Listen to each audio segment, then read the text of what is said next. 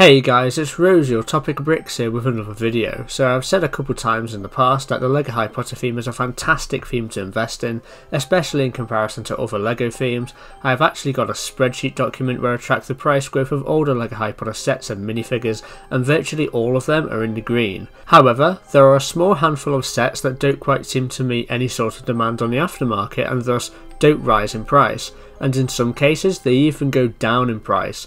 This may be due to the sets not being rare or not having any desirable figures or whatever. There's usually multiple reasons why a set may not be performing well on the aftermarket, and today I'm going to be going over LEGO Harry Potter sets that are currently for sale at retail stores which I don't see going up in value much or even at all. So let's dive into 5 LEGO Harry Potter sets you should not invest in. So at number 5 and 4 we have a 2-in-1, those two sets being the Potions and the Herbology class Hogwarts Moments books, which came out in January of 2021.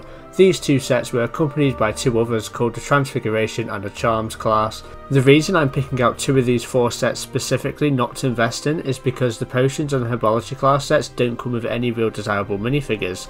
The Snape that we get in the Potions class set isn't too much different to the ones we have gotten previously before. Also, the Professor Sprout figure from the Herbology class set isn't too much different from the one we got in the Astronomy Tower set in 2020. However, when it comes to the Transfiguration and Charms class sets, both of these come with extremely desirable figures each. In the Transfiguration class we get a unique McGonagall figure with amazing printing on her robes, and in many people's minds this minifigure is one of the most detailed and most accurate in the LEGO Harry Potter theme. With the Charm set too, we get a unique Professor Flitwick figure, who is the only Flitwick figure ever made to represent the look he had in Harry Potter and the Philosopher's Stone.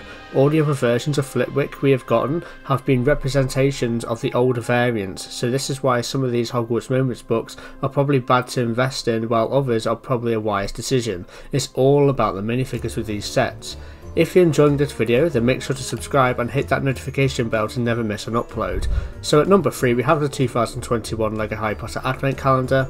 So the reason the Advent Calendar is on this list is due to the aftermarket value of the 2020 version. You can pick up the sealed 2020 LEGO Harry Potter Advent Calendar for around $20 sealed on Bricklink, when it retailed for $40 back in the day, and I'm scared that the 2021 version will do the same.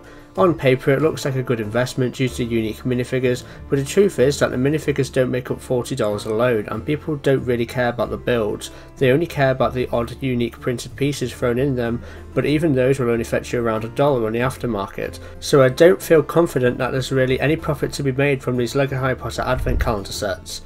At number 2 we have the Harry, Ron, Hermione and Hagrid Brickhead. Now LEGO Harry Potter Brickheads in the past have risen up in price an extraordinary amount. For example, the 2018 Brickhead sets have actually already risen about 300 to 400% on sites such as eBay and Bricklink, so it'll be quite a diversion from the trend for this Harry, Ron, Hermione and Hagrid Brickhead to not make you much money at all.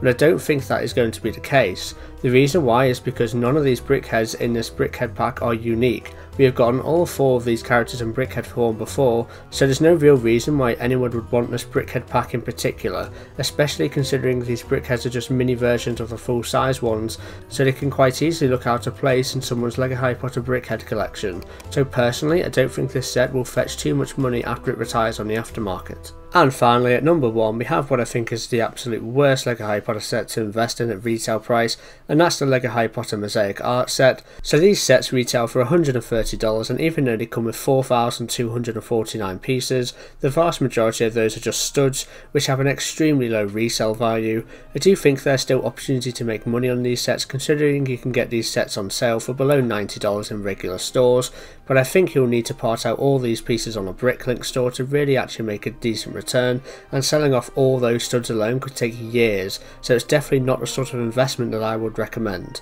If you would like to see the investment guide video made on the LEGO Harry Potter Diagon Alley set, then make sure to click the video on screen now. By the way guys, I now have a Discord server. I've left the invite link in the description down below if you want to join and say hello. I've been Rose, your topic Bricks. I'll catch you next time.